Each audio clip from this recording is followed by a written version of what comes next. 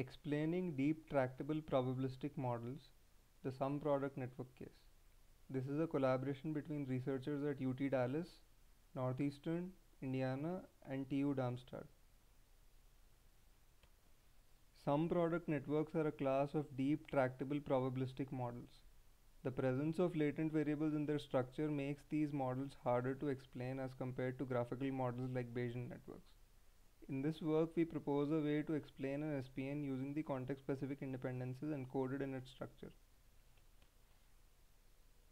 A context-specific independence is an independence relation that holds for a subset of the sample space.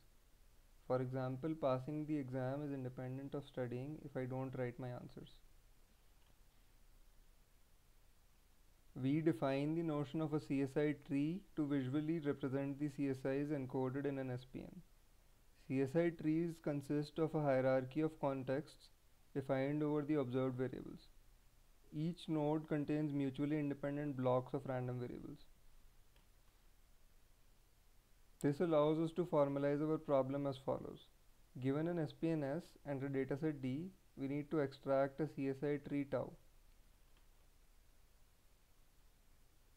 To solve this problem, we propose the XSPN algorithm. Here, we estimate the context from some nodes by comparing them with soft clustering.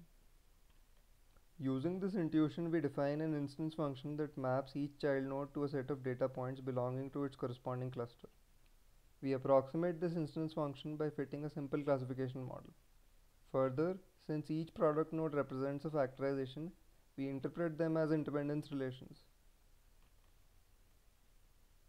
We compare the CSI rules extracted by XSPN with association rules mined using the a priori algorithm. While the CSI rules are longer than the association rules, the set of CSI rules is much smaller. These CSI rules can be further compressed by filtering on precision recall and the number of data points to obtain a smaller set of rules. Thank you.